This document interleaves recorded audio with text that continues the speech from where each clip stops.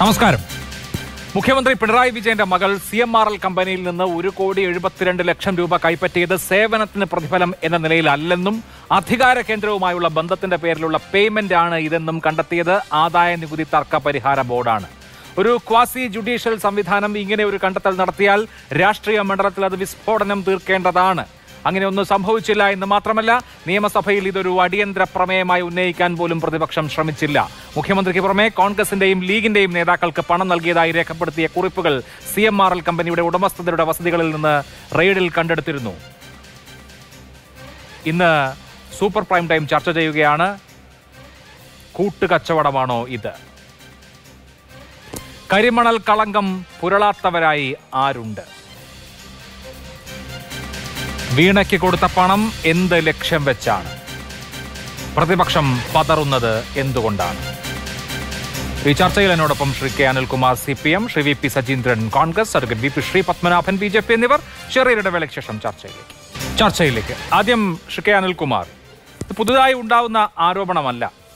കോൺഗ്രസ് നേതാവ് PT Thomas 2020 ഓഗസ്റ്റിൽ ഈ ആരോപണം ഉന്നയിച്ചിരുന്നു. അന്ന് മുഖ്യമന്ത്രി പിണറായി വിജയൻ അതിന് പറഞ്ഞ മറുപടി കൊണ്ടുവരട്ടെ തെളിവുകൾ എന്ന വെല്ലുവിളിയായിരുന്നു. ഇപ്പോൾ നോക്കൂ, ഇതൊരു ആരോപണമല്ല, മറിച്ച് ആദായ നികുതി തർക്ക പരിഹാര ബോർഡ് ഈ കാര്യത്തിൽ ഒരു ഉത്തരവ് പുറപ്പെടുവിച്ചിരിക്കുന്നു. കാര്യങ്ങൾ വളരെ വ്യക്തമാണ്. വീണ വിജയൻ ഈ കമ്പനിയിൽ നിന്ന്, CMRL കമ്പനിയിൽ നിന്ന് പണം പറ്റിയിട്ടുണ്ട്. അത് ഒരു ബിസിനസ് റിക്വയർമെന്റ് എന്നുള്ള നിലയിൽ കാണാൻ കഴിയില്ല എന്ന് ഈ ക്വാസി ജുഡീഷ്യൽ ബോഡി ഉത്തരവിടുകയും ചെയ്യുമ്പോൾ കാര്യങ്ങൾ വളരെ വളരെ വ്യക്തമാണ്. കൊണ്ടുവരൂ തെളിവ് എന്ന് ചോദിച്ച ആളുകൾക്ക് മുമ്പിൽ ഇതാ തെളിവ്. ഇനി മറുപടി ഒന്നും പറയണ്ടേ?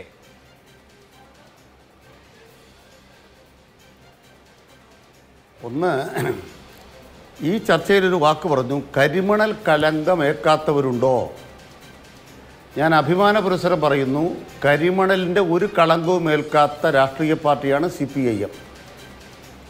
ഈ കേരളത്തിൽ പൊതുമേഖലയിൽ മാത്രമാണ് കരിമണൽ ഖനനം അനുവദിക്കാൻ പാടുള്ളൂ എന്ന് രാഷ്ട്രീയ നിലപാട് സ്വീകരിക്കുകയും അതിനായി പൊരുതിക്കൊണ്ടിരിക്കുകയും ചെയ്തത് സഖാവ് പിണറായി വിജയൻ കേരളത്തിൽ CPM-ന്റെ സെക്രട്ടറി ആയിരിക്കുമ്പോഴാണ്. ആ രംഗത്ത് പ്രവർത്തിക്കുന്ന സ്വകാര്യ കമ്പനിയിൽ നിന്ന് പണം വാങ്ങിയ നേതാക്കളുടെ പട്ടികയിൽ PV എന്ന പിണറായി വിജയൻ ഉണ്ട് സാർ.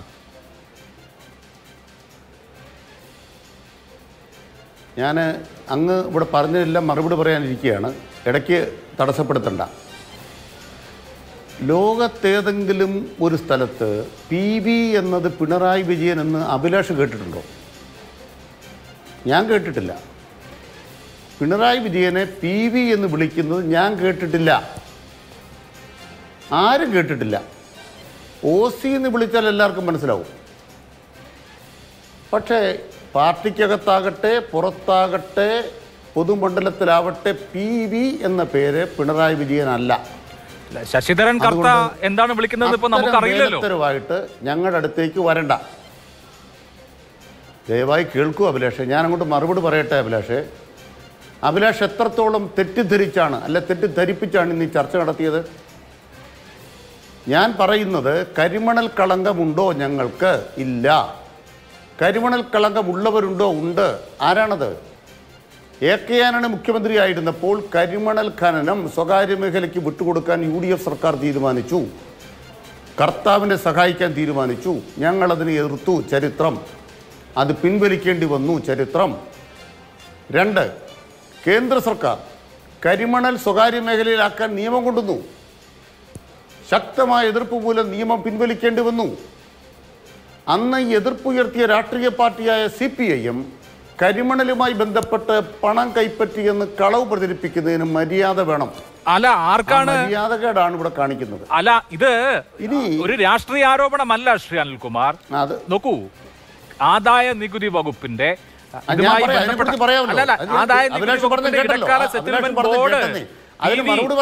PV എന്നതിന്റെ പിണറായി വിജയൻ എന്നാണ് എഴുതി വെച്ചിരിക്കുന്നത്. രാഷ്ട്രീയക്കാരുന്നയിച്ച ആരോപണമല്ല, പത്രക്കാരുന്നയിച്ച ആരോപണമല്ല, പ്രതിപക്ഷത്തു നിന്നുള്ള ആരെങ്കിലും പറഞ്ഞ കാര്യമല്ല.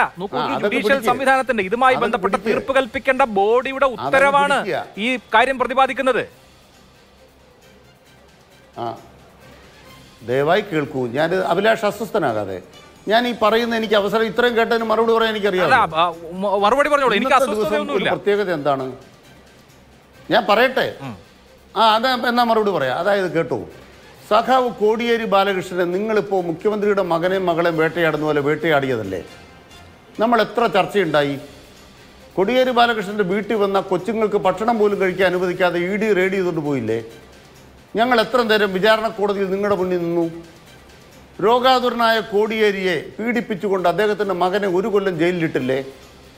ആ കേസിൽ ED കൊടുത്ത കേസ് നിലനിൽക്കില്ല എന്ന് പറഞ്ഞൊരു വിധി ഇന്ന് കർണാടക ഹൈക്കോടതി വന്ന് അറിഞ്ഞോ? ഏത് ED കൊടുക്കുന്ന കേസിനകത്ത് അത് നിലനിൽക്കില്ല എന്ന് കർണാടക ഹൈക്കോടതി വിധിച്ചു. അതിനർത്ഥം എന്താണ്? ബിനീഷ് കോടിയേരി പ്രതിയല്ല, 1 കൊല്ലം ജയിലിൽ കിടന്ന് വെറുതെ.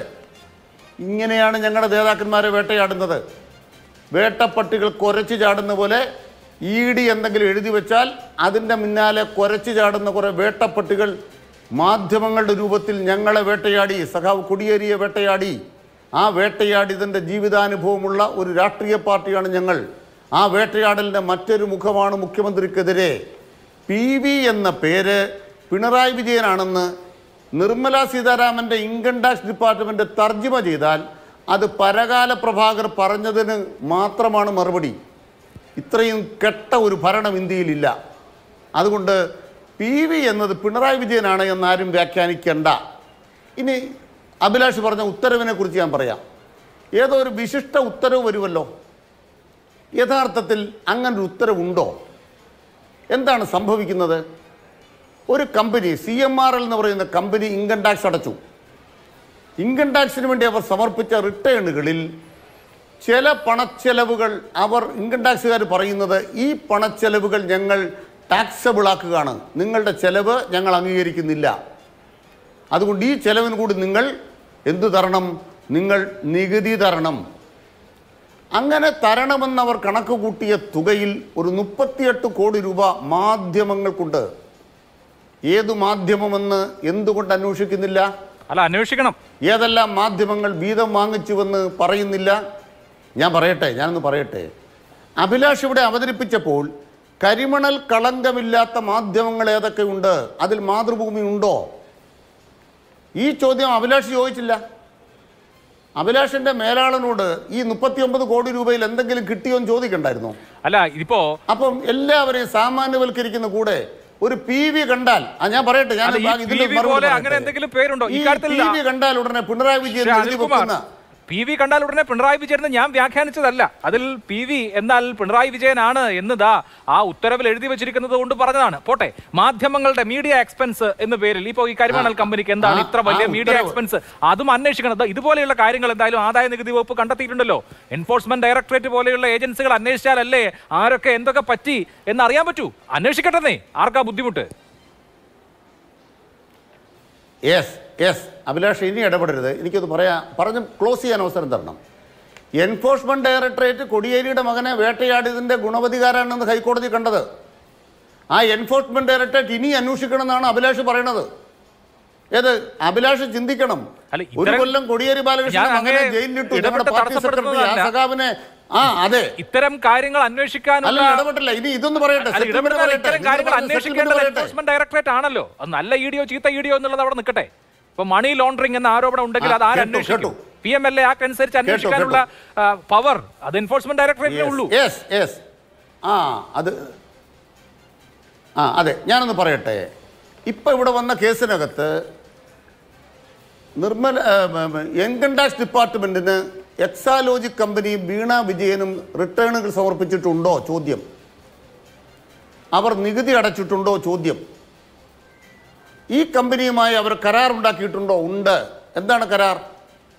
ഏതാണ്ട് 3 കൊല്ലക്കാലം IT അടിസ്ഥാനപ്പെടുത്തിയ സേവനങ്ങൾ ആ കമ്പനിക്ക് നൽകാം എന്ന് പറഞ്ഞുകൊണ്ട് 3 കൊല്ലത്തേക്കൊരു annual maintenance contract Exalogic company ഉണ്ടാക്കി.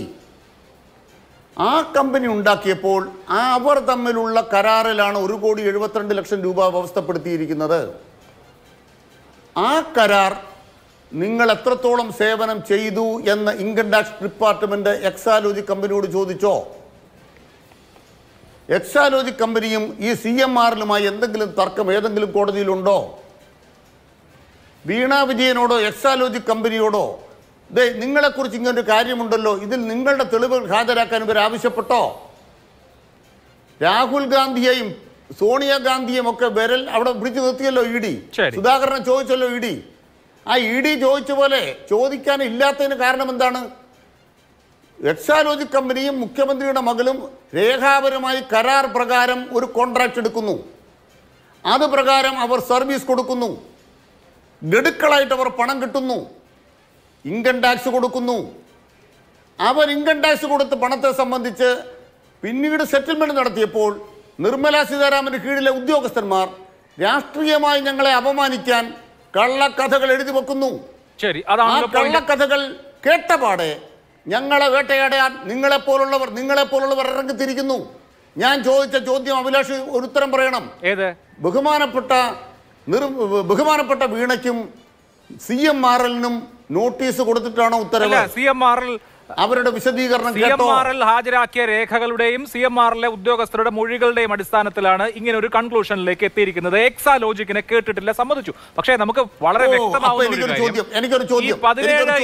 കാലയളവിൽ എന്ത് സർവീസ് ഈ പറഞ്ഞ CMRL കൊടുത്തിട്ടുണ്ട്. അങ്ങനെ ഒരു സർവീസും ഉണ്ടായിട്ടില്ല. മറിച്ച് ഒരു പവർഫുൾ, ഒരു പ്രോമിനന്റ് പേഴ്സണോടുള്ള ബന്ധം എന്ന ഒറ്റ കാരണത്താലാണ് ഈ പേയ്മെന്റ് നടന്നത് എന്ന് കണ്ടെത്തിയിരിക്കുന്നത്. ഞാൻ ആവർത്തിക്കുന്നു, ആദായ നികുതി ഇടക്കാല സെറ്റിൽമെന്റ് ബോർഡാണ്, അവരുടെ തീർപ്പാണ്. ഞാൻ മനസ്സിലാക്കുന്നത് അതിൽ അപ്പീലിന് പോലും പ്രസക്തിയില്ലെന്നാണ്. ഉത്തരം പറയാം. ഇങ്ങനെ അപ്പീലിന് പ്രസക്തി ഇല്ല എന്നല്ല, വാറോലയാണത്, വാറോല. അതിന് കാരണം എന്താണെന്നറിയോ? അത് വെച്ചിട്ട് എക്സാലോജിക് കമ്പനിയോട് എന്തെങ്കിലും ചോദിക്കാൻ ഇൻകം ടാക്സിന് അധികാരമില്ല. കാരണം എന്താണ്? അഭിലാഷിൻ്റെ സ്ഥാപനത്തിൽ പ്രവർത്തിച്ചു കൊണ്ടിരിക്കുന്ന ഒരു കമ്പ്യൂട്ടർ സംവിധാനം, അതിന് നിങ്ങൾ ആനുവൽ മെയിൻ്റനൻസ് കോൺട്രാക്ട് കൊടുത്തിട്ടുണ്ടോ? ഉണ്ട്. ആ പ്രവർത്തനത്തിൽ എന്തെങ്കിലും ആനുവൽ മെയിൻ്റനൻസിനിടയ്ക്ക് എന്തെങ്കിലും ബുദ്ധിമുട്ടുകൾ വന്നാൽ നിങ്ങൾ അവരെ വിളിച്ചു പറയും, അവർ സർവീസ് പ്രൊവൈഡ് ചെയ്യും. അങ്ങനെ ആവശ്യപ്പെട്ട സർവീസ് പ്രൊവൈഡ് ചെയ്തിട്ടുണ്ടോ എന്നൊരു തർക്കം ഇതിലുണ്ടോ? ഇല്ല. എന്താണ് വിശദമായി ചോദിക്കണം. നിങ്ങൾ പറഞ്ഞ തെറ്റ്, അഭിലാഷ് പറഞ്ഞ തെറ്റ്. ഏത് തെറ്റ്? അഭിലാഷ് പറഞ്ഞ കളവ്. അഭിലാഷ് കളവ് പറഞ്ഞു. പറഞ്ഞത് അഭിലാഷ് പറഞ്ഞ കളവ്. അഭിലാഷ് പറഞ്ഞ കളവ് പറയാം. പറയൂ. എന്ത് സർവീസ്? ചോദ്യം എന്താണ് സർവീസ് എന്ന് കരാറിൽ, ദയവായി കേൾക്കൂ. എന്താണ് സർവീസ് എന്നും കരാറിലുണ്ട്. ആ കരാർ പ്രകാരമുള്ള സർവീസിൽ ഒരു പ്രധാനപ്പെട്ട ക്ലോസ് എന്താണ്? ആ കരാറിലെ ക്ലോസ് രണ്ടുപേർ തമ്മിലുള്ള ബന്ധങ്ങൾ പുറത്ത് വെളിപ്പെടുത്താനാവില്ല. അതുകൊണ്ട് എക്സാലോജിക് കമ്പനിക്ക് CMRL-മായി നടത്തിയ ഇടപാട് വെളിപ്പെടുത്താൻ അധികാരമില്ല.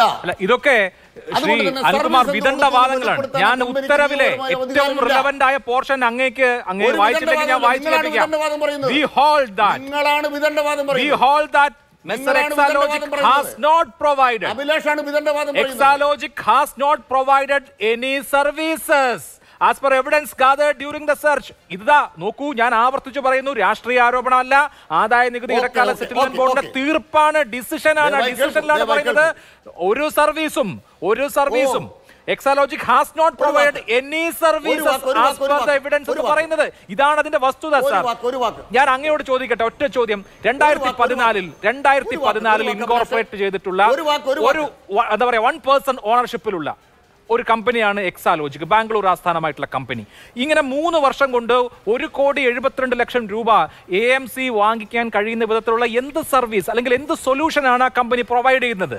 അത് നമുക്ക് സാമാന്യമായി മനസ്സിലാക്കാൻ കഴിയുന്ന കാര്യമേ ഉള്ളൂ. എക്സാലോജിക് പോലെ വളരെ ചെറിയ ഒരു കമ്പനിക്ക് 3 വർഷത്തേക്ക് 1,72,00,000 രൂപ AMC ഇനത്തിൽ കൊടുക്കണമെങ്കിൽ എത്ര വലിയ ഒരു എന്താ പറയാ വലിയ ഒരു എഗ്രിമെന്റ്, ഞാൻ പറയുന്നത് എത്ര വലിയൊരു പ്രൊഡക്റ്റിന്റെ കച്ചവടം, സർവീസിന്റെ കച്ചവടം അവിടെ നടന്നിരിക്കണം. ഒന്നും നടന്നിട്ടില്ല എന്നുള്ളത് വ്യക്തമാണ്. സംഭവം എല്ലാ ആളുകൾക്കും അറിയാം, അങ്ങേക്കും അറിയാം. നമ്മൾ അതുകൊണ്ട് ഇതേ കാര്യം തർക്കിച്ചിട്ട് ഒരുപാട് സമയം കളയണോ? അങ്ങയുടെ ചോയ്സ് ആണ്. ഇല്ല, അത് അഭിലാഷ് എന്നെ കൂടെ അക്കാര്യത്തിൽ തെറ്റായ തരത്തിൽ കോട്ട് ചെയ്യണ്ട. എനിക്കറിയാവുന്ന കാര്യം ഞാൻ പറയാം. എന്താണ് എനിക്കറിയാവുന്ന കാര്യം? 2 സ്ഥാപനങ്ങൾ തമ്മിൽ കരാറുണ്ടാക്കുന്നു.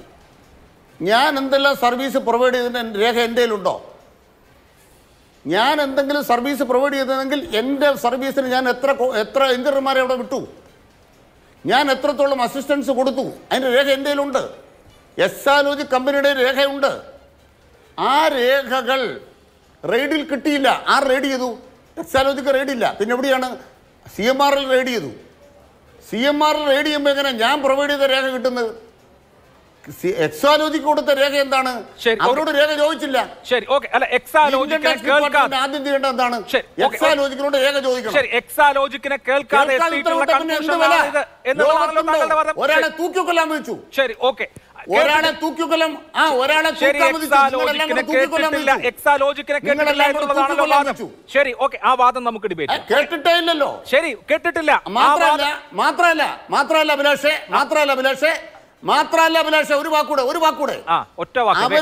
അവരോട് ചോദിച്ചാൽ അവരുടെ സർവീസിന്റെ രേഖ കൊടുക്കും. ശരി, ലോകത്തെ ഏത് അധികാര സ്ഥാനത്തും കൊടുക്കാൻ തയ്യാറാണ്. ശരി, അവരോട് ചോദിച്ചാൽ രേഖ കൊടുക്കണമെന്നുണ്ടെങ്കിൽ CMR അംഗീകരിക്കണം. അത് കരാറിലെ വ്യവസ്ഥയാണ്. ശരി, ഓക്കെ, ആണല്ലോ, ഇതാണല്ലോ, ആവശ്യപ്പെട്ടിട്ടില്ല. ശരി, ഓക്കെ. ശ്രീ VP ശ്രീപത്മനാഭൻ, ഇതാണ് വാദം. എക്സാലോജിക്കിനെ കേട്ടിട്ടില്ല. കേട്ടിരുന്നെങ്കിൽ എന്ത് സർവീസ്, അതായത് ഈ ഇത്ര വലിയ തുക AMC കിട്ടാൻ മാത്രം, മാസം 8 ലക്ഷം രൂപ, 5 ലക്ഷം വീണയ്ക്ക് 3 ലക്ഷം എക്സാലോജിക്കിന് എന്ന നിലയിൽ സർവീസ് ചാർജ് ചെയ്യുന്ന വിധത്തിലുള്ള വർക്ക് എന്തായിരുന്നു എന്ന് എക്സാലോജിക്ക് ബോധ്യപ്പെടുത്തിയേനെ. കേട്ടിട്ടില്ല, അതാണ് പ്രശ്നം.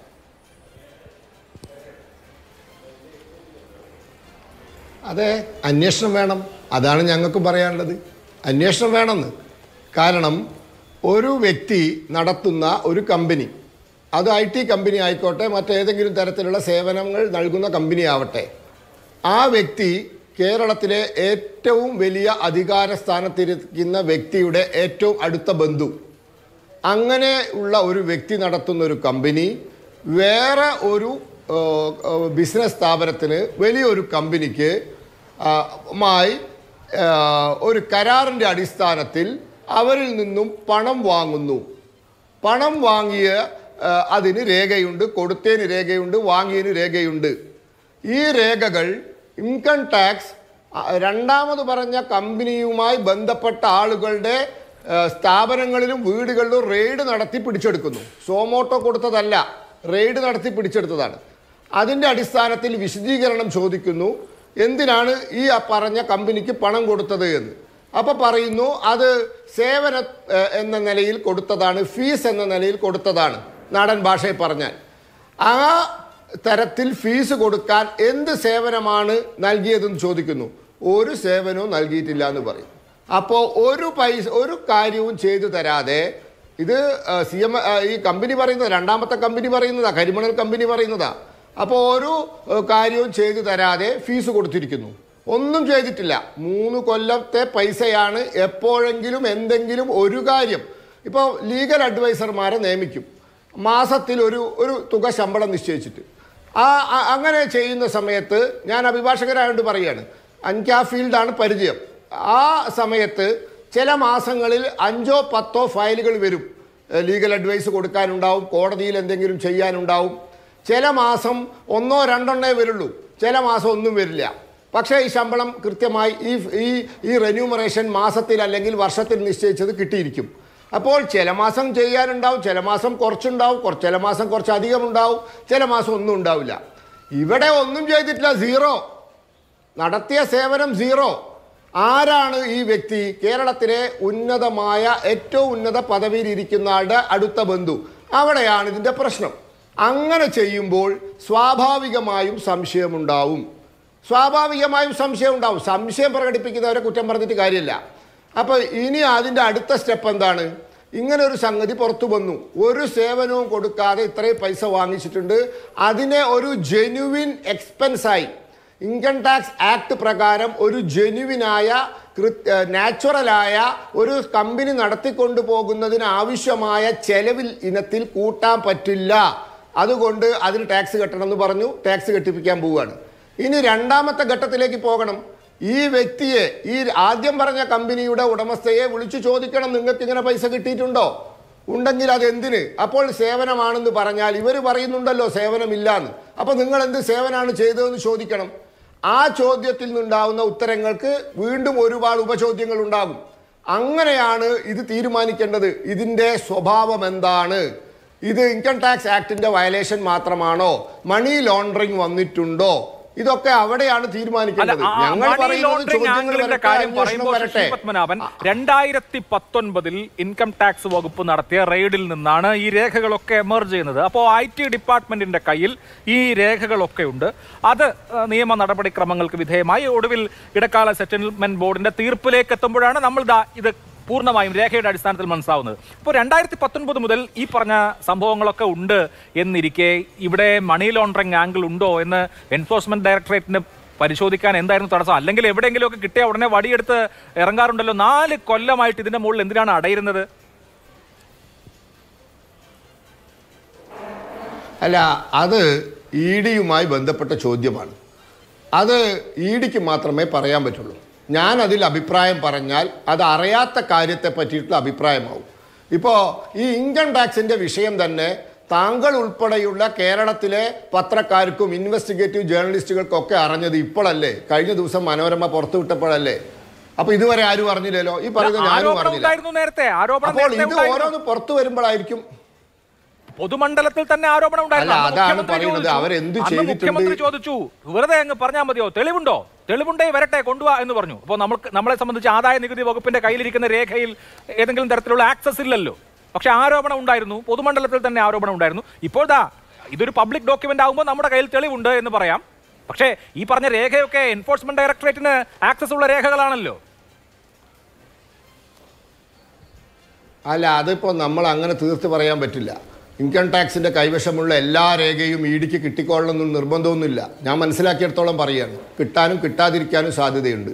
ഇനി ED-ക്ക് കിട്ടിയിട്ടുണ്ടോ, അവരിതിൽ എന്തെങ്കിലും നടപടി ആരംഭിച്ചിട്ടുണ്ടോ, നമുക്ക് പറയാൻ പറ്റില്ല. എനിക്ക് പറയാൻ പറ്റില്ല.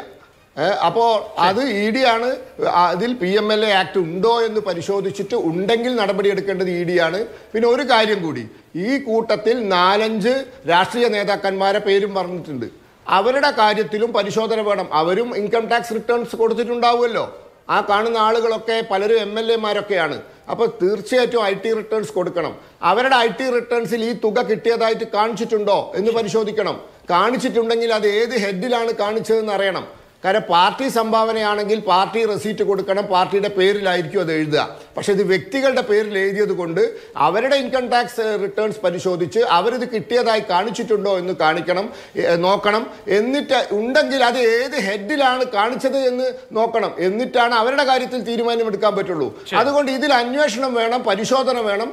ഇതിൽ സംശയങ്ങളുണ്ട് എന്നാണ് എനിക്ക് പറയുന്നത്. ശരി, സംശയങ്ങൾ. ശ്രീ VP സജീന്ദ്രൻ, നോക്കൂ, കോൺഗ്രസ് 3 കൊല്ലം മുമ്പ് ഉന്നയിച്ച ആരോപണമാണ് CMRലും അതുപോലെ തന്നെ വീണ വിജയനും തമ്മിലുള്ള ബന്ധം. അപ്പോൾ അതിന് ഒരു തെളിവ് ഔദ്യോഗിക രേഖയുടെ രൂപത്തിൽ പുറത്തേക്ക് വന്നാൽ ചാടി വീഴേണ്ടതാണ് പ്രതിപക്ഷം. ഇന്ന് കേരളം സ്തംഭിക്കേണ്ടതാണ്. നിയമസഭയിൽ നാടകീയ രംഗങ്ങൾ ഉണ്ടാകേണ്ടതാണ്.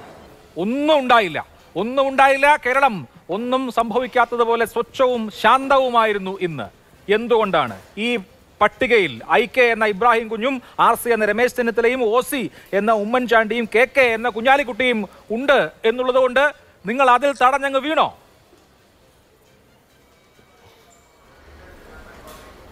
അതുകൊണ്ടല്ല. എന്താണ് ഉദ്ദേശിക്കുന്നത് എനിക്ക് മനസ്സിലാകുന്നില്ല. നിയമസഭയിൽ ഈ വിഷയം ഇന്നാണല്ലോ മനോരമയിൽ ഈ വിഷയം ഉണ്ടാകുന്നത്. ഇന്നലെ വന്നു. അപ്പൊ ഇന്ന് അടിയന്തര പ്രമേയമാകുമെന്ന് ഞങ്ങളൊക്കെ പ്രതീക്ഷിക്കുന്നത്. അല്ല, ഈ അടിയന്തര പ്രമേയം കോൺഗ്രസ് പാർട്ടി ഒറ്റയ്ക്കെടുക്കുന്ന തീരുമാനമല്ല.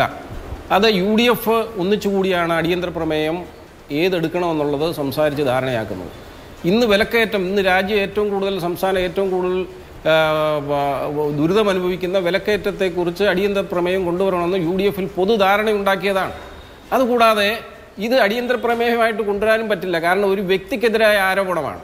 മുഖ്യമന്ത്രിക്കെതിരെയാണ് ഈ ആരോപണം വന്നിരുന്നെങ്കിൽ, മുഖ്യമന്ത്രിയുടെ അക്കൗണ്ടിലേക്കാണ് ഈ പണം വന്നിരുന്നെങ്കിൽ സഭയിൽ ഈ വിഷയം ഉന്നയിക്കാമായിരുന്നു. സ്വാഭാവികമായിട്ടും ഇനി അടിയന്തര പ്രമേയത്തിന് അനുമതി ചോദിച്ചുകൊണ്ട് സ്പീക്കർക്ക് കത്ത് കൊടുത്തെന്ന് വെച്ചോ, റൂൾ 50 പ്രകാരം സ്പീക്കർ അപ്പം തന്നെ അത് നിരസിക്കും. കാരണം പുറത്തുള്ള വ്യക്തികൾക്കെതിരെ ഇതുപോലുള്ള ആരോപണങ്ങൾ വരുമ്പോൾ അതിന്റെ കൃത്യമായ രേഖകളും ഒരിക്കലും അടിയന്തര പ്രമേയം അവതരിപ്പിക്കാൻ പാടില്ല എന്ന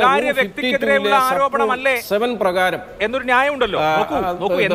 എന്താണ് റൂളിംഗും ഉണ്ടായിട്ടുണ്ട്. അല്ല, ഈ സെറ്റിൽമെന്റ് ബോർഡിന്റെ ഉത്തരവിൽ പറയുന്നത് എന്താണെന്ന് അങ്ങ് ശ്രദ്ധിക്കാത്തതുകൊണ്ടാണ് നിങ്ങൾ ഉദ്ദേശിക്കുന്ന അടിയന്തര പ്രമേയം. ഇപ്പൊ സഭ ഇത് കഴിയുമ്പോൾ തെരഞ്ഞെടുപ്പ് കഴിയുമ്പോൾ കൂടാൻ പോവുകയല്ലേ.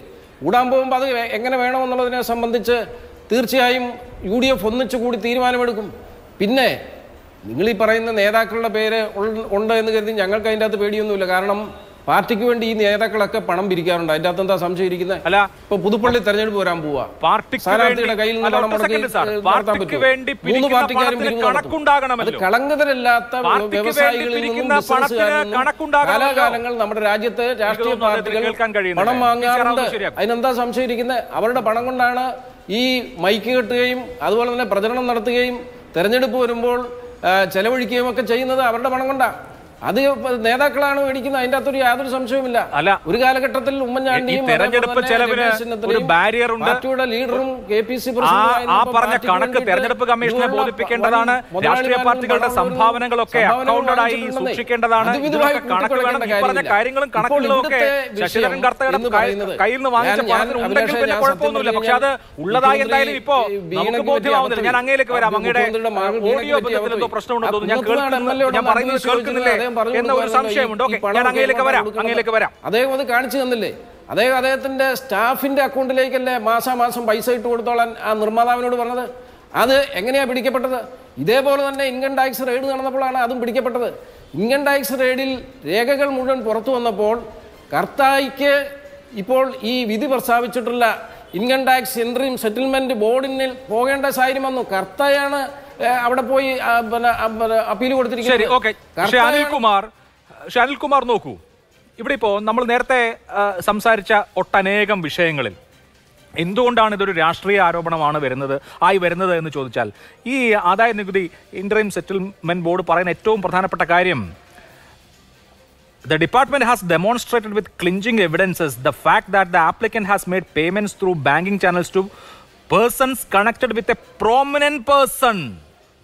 ഒരു പ്രോമിനന്റ് പേഴ്സണുമായി കണക്ട് ചെയ്ത ആളിലേക്ക് എന്ന് പറഞ്ഞാൽ മുഖ്യമന്ത്രിയുടെ മകൾക്ക് പേയ്മെന്റ് കൊടുത്തത് അവർ കൊടുത്തിട്ടുള്ള സർവീസിനൊന്നുമല്ല, മറിച്ച് മുഖ്യമന്ത്രിയുടെ മകളായതുകൊണ്ടാണ്. പിണറായി വിജയന്റെ മകളാണ് വീണ തൈക്കണ്ടിയിൽ എന്നതുകൊണ്ടാണ് ഈ 1,72,00,000 രൂപ CMRLന്റെ അക്കൗണ്ടിൽ നിന്ന് ആ അക്കൗണ്ടിലേക്ക് പോകുന്നത്. അതിനുള്ള ഒരു സാങ്കേതികമായി താങ്കൾ പറഞ്ഞ ഇൻകം ടാക്സ് ഒക്കെ അടയ്ക്കാനൊക്കെ ഉള്ള ഒരു സാങ്കേതികമായ കവചം മാത്രമാണ് ഈ പറഞ്ഞ കരാർ എന്നുള്ള കാര്യം. അതല്ലാതെ ഏതെങ്കിലും തരത്തിൽ സർവീസ് കൊടുക്കാൻ ഈ കമ്പനി എക്യുപ്ഡ് ആണോ എന്നുള്ളത് കൂടി നോക്കണ്ടേ? ഈ പറഞ്ഞ 1,72,00,000 രൂപ AMC വാങ്ങിക്കുന്ന തരത്തിലുള്ള സർവീസ് കൊടുക്കാൻ എക്യുപ്ഡ് ആയിട്ടുള്ള ഒരു കമ്പനിയാണോ ഈ 2014 ഇൻകോർപ്പറേറ്റ് ചെയ്ത ഒരു പേഴ്സൺ മാത്രം ഉടമസ്ഥയായിട്ടുള്ള ഈ കമ്പനി? ഇവിടെയാണ് ഈ ചർച്ചയിൽ ഒരു കാര്യം പറഞ്ഞല്ലോ. എന്താണ്, കേരളത്തിലെ ഈ സർക്കാർ ഈ കമ്പനിക്ക് മുഖ്യമന്ത്രിയോ പാർട്ടിയോ സർക്കാരോ എന്തെങ്കിലും ആനുകൂല്യം കൊടുത്തിട്ടുണ്ടോ? കേരളത്തിനകത്ത് അവർക്ക് എന്തെങ്കിലും ഇപ്രകാരം ഒരു കരാറുണ്ടാക്കി ഒരു ഔദാര്യം കിട്ടണമെന്നുണ്ടെങ്കിൽ ഞങ്ങളുടെ ഭാഗത്തു നിന്നും ആ കമ്പനിക്ക് വേണ്ടി എന്ത് വിട്ടുവീഴ്ച ചെയ്തു എന്നല്ലേ ആദ്യം അന്വേഷിക്കേണ്ടത്. അടിയന്തര പ്രമേയം കൊണ്ടുവരാം, അല്ലെ അതിന് സൗകര്യമുണ്ടോ ഇല്ല, ആ ചർച്ചയൊക്കെ അവിടെ നിൽക്കട്ടെ. CMR എന്ന് പറഞ്ഞ കമ്പനിക്ക് ബഹുമാനപ്പെട്ട മുഖ്യമന്ത്രി പിണറായി വിജയനോ CPIM ചെയ്തു കൊടുത്ത സേവനത്തെക്കുറിച്ച് പറയൂ. ഞാൻ ഈ രണ്ട് സുഹൃത്തുക്കളോടും പറഞ്ഞല്ലോ, BJPക്ക് ഉത്തരവാദിത്വമുണ്ട്, ആന്റണിക്ക് ഉത്തരവാദിത്വമുണ്ട്. അല്ലല്ല, നിങ്ങൾക്കിപ്പോൾ രേഖയില്ലല്ലോ. ഇല്ല എന്ന് മാത്രമല്ല, അന്വേഷണം നടത്തില്ല. അന്വേഷണം നടത്തിയൊരു വിധി നിധി പോലെ കിട്ടിയല്ലോ അഭിലാഷിന്റെ കയ്യിൽ. അഭിലാഷിന്റെ കിട്ടിയ നിധിക്കകത്ത് ഒരു ബിഗ് പേഴ്സൺ ആണ്. ഞാൻ പറഞ്ഞു കഴിഞ്ഞിട്ട് പറഞ്ഞു അഭിലാഷ് ഉദ്ധരിക്കുന്ന വലുതായി പറയുന്ന നിധി ഉണ്ടല്ലോ, കോടതി ഇതല്ലോ സെറ്റിൽമെന്റ് ബോർഡ് വിധി, ആ പൊലിപ്പിച്ച് പറയുന്ന വിധിക്കകത്ത് വലിയ പേഴ്സൺ ആണെന്ന് പറയുമ്പോൾ ആ വലിയ പേഴ്സണ് ഇപ്രകാരം കൊടുക്കത്തക്ക വിധം വഴിവിട്ടെന്തെങ്കിലും ചെയ്തോ എന്ന് ആരോട് ചോദിക്കണം? CMRനോട് ചോദിക്കണം. അങ്ങനെ വഴിവിട്ട് ചെയ്തിട്ടുണ്ടെങ്കിൽ അതിൻ്റെ തെളിവ് കൊണ്ടുവന്നാൽ ഞങ്ങൾ ഉത്തരം പറയണം. കേരള സർക്കാർ ഈ കമ്പനിക്ക് വേണ്ടി ഇന്ന കാര്യങ്ങൾ വഴിവിട്ട് ചെയ്തു, അതുകൊണ്ട് മുഖ്യമന്ത്രിയുടെ മകൾക്ക് ഇന്ന ആനുകൂല്യം കിട്ടി എന്ന് പറഞ്ഞാൽ ഞങ്ങൾ ഉത്തരം പറയും. ഞങ്ങളുടെ കേസ് എന്താണ്? ഈ കമ്പനിക്ക് വേണ്ടി വഴിവിട്ട് ചെയ്തത് ആന്റണിയാണ്. അതായിരിക്കും OC എന്ന പേരവിടെ വരാൻ കാരണം. ഈ കമ്പനിക്ക് വേണ്ടി വഴിവിട്ട് ചെയ്തത് BJP ആണ്, കേന്ദ്ര സർക്കാരാണ്. അതിന് ഉത്തരവാദിത്വം എന്താണ്? അതിൽ വേറെ ചില പേരുണ്ട്. ആ പേര് എവിടുന്ന് വന്നു? അല്ല, ഉമ്മൻചാണ്ടിയാണ്, PV പിണറായി വിജയൻ അല്ലതാണ്. അനിൽകുമാർ, പക്ഷെ അനിൽകുമാർ ഇപ്പോൾ ഈ ഉത്തരവിൽ തന്നെ ഈ കമ്പനിയുടെ CFO സുരേഷ് കുമാർ എന്ന ഈ കമ്പനിയുടെ CFOയുടെ മൊഴി ആദായ നികുതി വകുപ്പ് ഉദ്യോഗസ്ഥർ രേഖപ്പെടുത്തിയിട്ടുണ്ടല്ലോ. എന്താണ് ഈ കമ്പനിയുടെ ചീഫ് ഫിനാൻഷ്യൽ ഓഫീസർ പറയുന്നത്? ഞങ്ങൾ വളരെ സെൻസിറ്റീവായ ബിസിനസ് നടത്തുന്ന ആളുകളാണ്, അതായത് ഈ ഇൽമനൈറ്റുമായി ബന്ധപ്പെട്ട് ഖനന പ്രക്രിയ തുടങ്ങിയ ഇത്തരം കാര്യങ്ങളുമായി ബന്ധപ്പെട്ട് ഒരു ബിസിനസ് നടത്താണ്. അപ്പോൾ ഇതിന് എപ്പോൾ വേണമെങ്കിലും തടസ്സങ്ങൾ വരാം. ഒരു രാഷ്ട്രീയ നേതാവ് അല്ലെങ്കിൽ ഒരു ഭരണകൂടം വിചാരിച്ചാൽ എപ്പോൾ വേണമെങ്കിലും പാരിസ്ഥിതികമോ അതുപോലെയുള്ളതോ ഒക്കെ ആയ തടസ്സങ്ങൾ വരാം. അപ്പോൾ അത് ഒഴിവാക്കാൻ വേണ്ടി ഞങ്ങൾ ഫണ്ട് കൊടുത്തുകൊണ്ടേ ഇരിക്കുന്നുണ്ട്, രാഷ്ട്രീയ നേതാക്കൾക്ക് ഫണ്ട് കൊടുക്കുന്നുണ്ട്. അത് ഒന്നുകിൽ ഈ CFO അതല്ലെങ്കിൽ GM ഫിനാൻസ് നേരിട്ട് ഈ നേതാക്കളുടെ വീട്ടിൽ കൊണ്ട് കൊടുക്കണതാണ്. അല്ലാണ്ട് ലോക്കൽ സെക്രട്ടറിയോ അതല്ലെങ്കിൽ മണ്ഡലം പ്രസിഡന്റോ ഒക്കെ പോയി റെസീറ്റ് എഴുതി കൊടുത്ത് കർത്താ സാറേ ഇച്ചിരി പൈസ തന്നേക്ക്, അങ്ങനെയല്ല. കേരളത്തിലെ പ്രമുഖ നേതാക്കളുടെ വസതികളിൽ അല്ലെങ്കിൽ അവർ പറയുന്നിടത്ത് കൊണ്ടുപോയി ഞങ്ങൾ പണം കൊടുക്കാറുണ്ടെന്ന് കേരളത്തിലെ ഒരു പ്രധാനപ്പെട്ട കമ്പനിയുടെ CFO ആണ് ഈ സംവിധാനത്തിന് മൊഴി കൊടുത്തിരിക്കുന്നത്. എത്രമേൽ കറപ്റ്റാണ് നമ്മുടെ പൊളിറ്റിക്കൽ സിസ്റ്റം എന്ന് ജനങ്ങൾക്ക് വെളിവാക്കി കൊടുക്കുകയാണ് ഇതൊക്കെ. ഉത്തരം പറയാം. അങ്ങനെ ഏതെങ്കിലും പണമായിട്ട് ഞങ്ങളുടെ ആഫീസിലേക്ക് ആരും വരികയില്ല, ഞങ്ങളുടെ ആഫീസിൽ നിന്ന് ആരും പണം വാങ്ങിക്കുകയില്ല. CPIM പണം വാങ്ങിക്കുന്നത് രസീത് കൊടുത്തിട്ടാണ്. ഇപ്രകാരം ഏതെങ്കിലും ഒരു പണം ഞങ്ങളുടെ പാർട്ടി കൈപ്പറ്റിയിട്ടില്ല. അങ്ങനൊരു CFOയുടെ മൊഴിയുടെ തുമ്പത്തല്ല ഞങ്ങളുടെ അഭിമാനം ഇരിക്കുന്നത്, ഞങ്ങളുടെ ക്രെഡിബിലിറ്റി ഇരിക്കുന്നത്. ഈ CFOയ്ക്ക് പറ്റുന്ന കാര്യം എന്താണ്? അയാളുടെ വീട് റെയ്ഡ് ചെയ്തത്, അയാളുടെ വീട് റെയ്ഡ് ചെയ്ത് കഴിയുമ്പോൾ അയാളെ പിടിച്ചിട്ടുണ്ട് വേറെ കേസിൽ. അപ്പോൾ എന്ത് വേണം? ഉദ്യോഗസ്ഥന്മാരുടെ കിടന്ന് അയാൾക്ക് ഊരിയെടുക്കണം. എന്ത് വേണം? അയാളെ കൊണ്ട് മൊഴി പറയിപ്പിക്കാൻ നോക്കും. അയാളെ കൊണ്ട് മൊഴി പറയിപ്പിക്കാൻ എന്ത് ചെയ്യും? അവർക്ക് അനുകൂലമായ മൊഴികൾ അവർ വാങ്ങിക്കും. അങ്ങനെ ഞങ്ങളെ വേട്ടയാടാൻ അത്തരത്തിൽ ചില ഉദ്യോഗസ്ഥന്മാർ ചെയ്യുമ്പോൾ പ്രധാനപ്പെട്ട കാര്യം എന്താണ്? എൻ്റെ കേസ് എന്താണ്? എക്സാലോജിക് കമ്പനിയുമായി നടത്തിയ കരാറിടപാടിൽ കരാർ പ്രകാരമുള്ള സേവനം കിട്ടിയോ ഇല്ലയോ എന്ന ചോദ്യത്തിന് ആര് ഉത്തരം പറയണം? കൊടുത്തു എന്ന് പറയുന്നവരാണ് ഉത്തരം പറയേണ്ടത്. അതുകൊണ്ട് അവരോട് ചോദിക്കണം, നിങ്ങളുടെ സേവനം എന്താണ്? ഇവർ കൊടുക്കുന്ന സേവനം എന്താണെന്ന് കരാറിലുണ്ടല്ലോ. എന്ത് തരം സേവനങ്ങളാണ് കൊടുക്കുന്നതെന്ന് കരാറിലുണ്ട്. ആ സേവനം പ്രൊവൈഡ് ചെയ്തത് എങ്ങനെയാണെന്നുള്ളതിന് എക്സാലോജിക്ക് രേഖയുണ്ട്. ആ രേഖ CMRൽ നിഷേധിക്കുകയാണെങ്കിൽ ഇവർക്ക് പ്രൊവൈഡ് ചെയ്യാം. എന്തു മര്യാദ? നമ്മുടെ രാജ്യത്ത് എന്തു മര്യാദ? നിങ്ങളൊരു കോടതിയിൽ നിങ്ങളെ ശിക്ഷിക്കുമ്പോൾ ശിക്ഷയിക്കാൻ തയ്യാറാകും. നിങ്ങൾ ഒരു സമൻസ് പോലും അയച്ച് നിങ്ങളോട് ചോദിക്കുന്നില്ല, ഒന്ന് ഫോണിൽ പോലും വിളിച്ച് ചോദിക്കുന്നില്ല. എക്സാലോജിക് കമ്പനിയോട് ഒരു ഫോണിലെങ്കിലും വിളിച്ച് നിങ്ങൾ സർവീസ് കൊടുത്തിട്ടില്ലല്ലോ, കൊടുത്തതിന്റെ വല്ല കടലാസ് കൊടുക്കാൻ കഴിയുക നമ്മുടെ ഒരു ലോജിക്കല്ലേ ശ്രീ അനിൽകുമാർ? നോക്കൂ, ഈ കമ്പനി എന്തൊക്കെയാണ് യൂസ് ചെയ്യുന്നത്? ടാലി, ഔട്ട്ലുക്ക് എക്സ്പ്രസ്, ഇതിനൊക്കെ എന്തിനാണ് ഒരു തേർഡ് പാർട്ടിക്ക് AMC അതല്ലാതെ എന്ത് ടെക്നോളജിക്കൽ സൊല്യൂഷൻ ആണ് ഈ എക്സാലോജിക്ക് ഇവർക്ക് നൽകിയിട്ടുള്ളത്?